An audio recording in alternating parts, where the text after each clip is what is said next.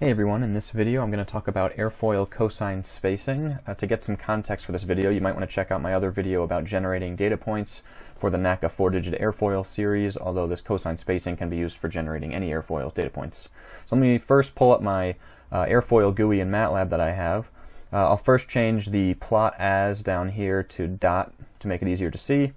And then I'm also going to reduce the number of plotted data points, so grid points, down from 100 to 50. You'll note that the grid type here is currently set to uniform, and I'll click plot airfoil here, and you can see the airfoil plotted here with dots for where the data points are. And you can see that they're evenly spaced along the x-axis. I'll plot the camber line as well so you can see. So they're evenly spaced along the x-axis from 0 to 1.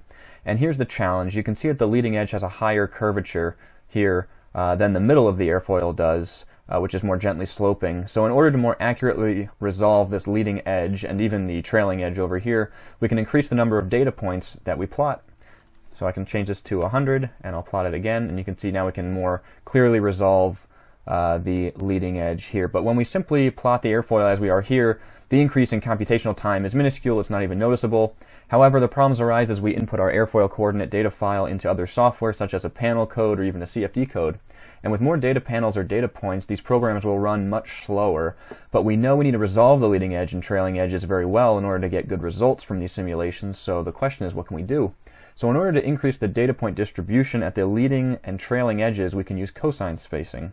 So let's bring the number of grid points down to 50 again. So the effect is more pronounced. And now, let me plot that again. And now I'll change the grid type from uniform, which it is right now, to non-uniform, which is the cosine spacing, and I'll plot it again. And you can see a higher density of points near the leading edge and trailing edge, less points in the more gently sloped middle of the airfoil. And this is for the same amount of total data points. So the question is then, how is this done? So first I want to just jump into the Matlab code real quick just to show you what's being done for both the uniform and non-uniform, and then we'll get to the whiteboard to show you how it's done. So for the airfoil grid section in my code, you can see this is for the uniform spacing. And if you look at this, it's the linspace operator, which just plots, or just gives you an array from 0 to 1 with the number of data points in that array, grid points. And you specify the number of grid points in the GUI here into here. Okay, so that gives you that distribution from 0 to 1 with that number of grid points in between. And this is for the non-uniform spacing, and you can see that it's one extra line, and you actually didn't even need 2 lines. I could have put this into here, so it's still 1 line technically. But this gives you a linspace, so it makes an array. Now it goes from 0 to pi with the number of grid points, and then we plug it into this equation here. And so let's get to the whiteboard and show you how this equation works. So I'm first going to start with the linear spacing along the airfoil just to get a feel for what this plot means, because I'm going to be using this plot for the cosine spacing. So you recall from the code, we're using the linspace 0 to 1 for the number of grid points, and I'm going to assume 50 grid points here, and even though there's not 50 points on here, just make believe, because that's what we use in the code. Now if you look at this plot, I know the X is on the Y-axis that you're normally used to, but it's going to make sense when you look at this airfoil here. So we're going to put the X on this axis here, the number of grid points on this axis here, so you can see we're going from 0 to 50, and on this axis we're going from 0 to 1, and that's what this is saying, 0 to 1. And I've drawn the airfoil here, and it's vertical, and this is how you should really think about it when you're looking at this plot, is this vertical airfoil, and these points here are going to be distributed along this airfoil like this. So you can see that we're going from 0 to 1, and we should have 50 of these. There's not 50 here, but you should have 50 of these data points evenly spaced from 0 up to 1.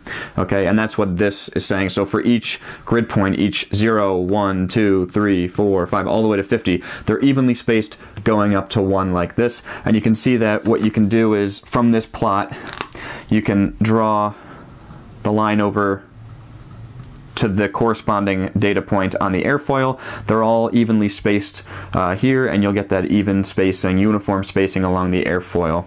Okay, so now let's change this for non-uniform, for the cosine spacing. You can see that if we want more points around the leading edge or the trailing edge, the way to do this is to have something that looks like this. We want more data points down here and more data points up here, less data points in the middle. So what you can do is have something that looks like this.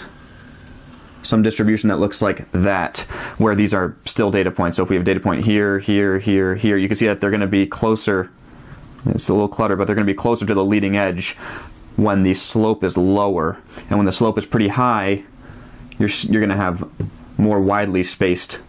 And then back to a lower slope here, you're going to have denser spacing. So let's break down the cosine spacing. Okay, now I've got the equation up here for the cosine spacing, and I've drawn it color-coded so we can step through and see what the plots look like, so we can see where the final equation comes from. And the one thing to remember, two things to remember. One thing is to remember that we need to go from 0 to 1. We need our airfoil to go from 0 to 1, and that's because we have this normalized airfoil from 0 to 1 normalized by the chord length, so that when you generate the airfoil data coordinates, you can multiply by your chord length to get your actual size of your airfoil. So that's the first thing. The other thing is that when we're looking at the x-axis here for the grid points, they're always going to be uniformly spaced, because this here, this is grid point 1, grid point 2, grid point 3, 4, 5, 6, 7, 8. So these are always going to be uniformly spaced. It's this direction, that's why the airfoil is drawn vertically, it's this direction that's going to be changing in spacing based off of how you pick these lines. Okay, so those are the two things to remember. Now let's start here. We're looking at the beta from the code. The beta is the lin space from 0 to pi for the number of grid points, okay? And I've color-coded here, kind of hard to see, but this is the blue one here. So you can see this one, we're going from 0 to pi, number of grid points. I think there's 28 here, but it doesn't really matter. So we're going from 0 to pi. This looks similar to the other one for the linear or the uniform spacing, except that one went from 0 to 1 and we were done, right? Because we wanted to go from 0 to 1. So here we're going up to pi. Okay, now if we plug it into this cosine term, so cosine of beta, so cosine of this, that gives this green curve here, and we're starting from 1 and we're going down to -1, and you can see that this is the cosine distribution from 0 to pi. So if you look at a plot of cosine, I guess I should draw it like this, and this is the plot of cosine. We're going from 1, this is the full plot, to 2 pi. This is what it looks like, out to 2 pi, and if you go down just to pi, we're going from 1 to -1. And so what you're seeing is really this plot from 0 to pi that's just tilted 90 degrees, and that's what you're seeing here in the green. So that's what happens when we take the cosine of this line here. The next one we want to do is 1 minus cosine beta. So if we do 1 minus 1, we get 0.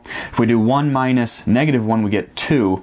And so in this red, you can see that we're going from 0 and we're going all the way up to 2. But the problem is that we need the distribution from 0 to 1. So the way that you can get this 0 to 2 to be from 0 to 1 is to take 1/2 of that. So this final expression that you saw in the code is 1/2 of that 1 minus cosine beta. So it's 1/2 of the red curve, and you can see that in the black here we've just taken half of this red curve, and it goes from 0 to 1 with the same shape as the red one. And now we have our distribution from 0 to 1, and you can see that it has higher density points because the slope is lower at the bottom here. Then the slope increases and we get a less distribution or lower distribution, and the slope decreases again and we get a higher distribution at the trailing edge.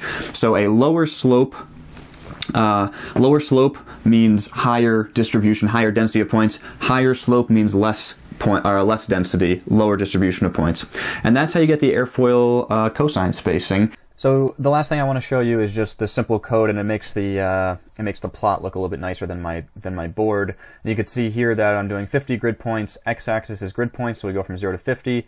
The Y-axis, which is my X, a little confusing, goes from -1 up to 3.5, and you can see that the black line here is just the lin space, so we're going from 0 up to pi.